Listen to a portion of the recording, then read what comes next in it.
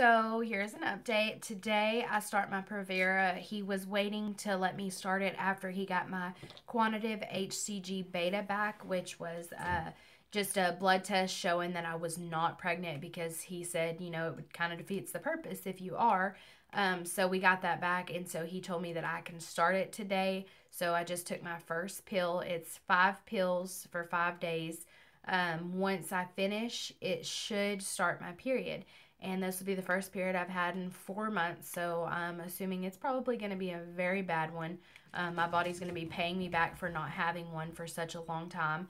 But what I'm super stoked about is just to be able to start. I mean, I never thought I would say that because I always hated my period, especially when you're not trying to conceive your period's your worst person ever. And I guess it is too when you're trying to conceive, but I never wanted my period, but now I'm just like, please start. I mean, it's been so long, and we've been at a standstill for 4 months to not even be able to try to conceive on our own, whether it be without help from a doctor or just by ourselves. I mean, we haven't been able to do anything, so I'm super excited for this start. Once I finish it, hopefully I'll start right off the bat, and then I can make my appointment to get the dye test done on my fallopian tubes.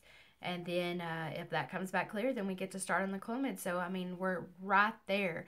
And it feels like it was a never-ending battle ever since I started this, not even the trying to conceive journey, but just trusting my gut, knowing something was wrong with my body.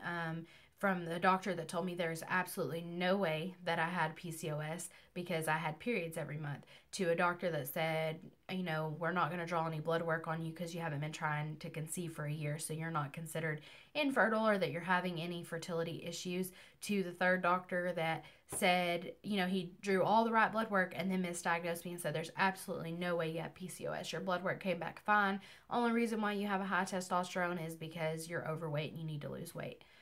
To finally finding a doctor that really cares and really knows what he's doing. So now I feel so much more relief than I felt in months.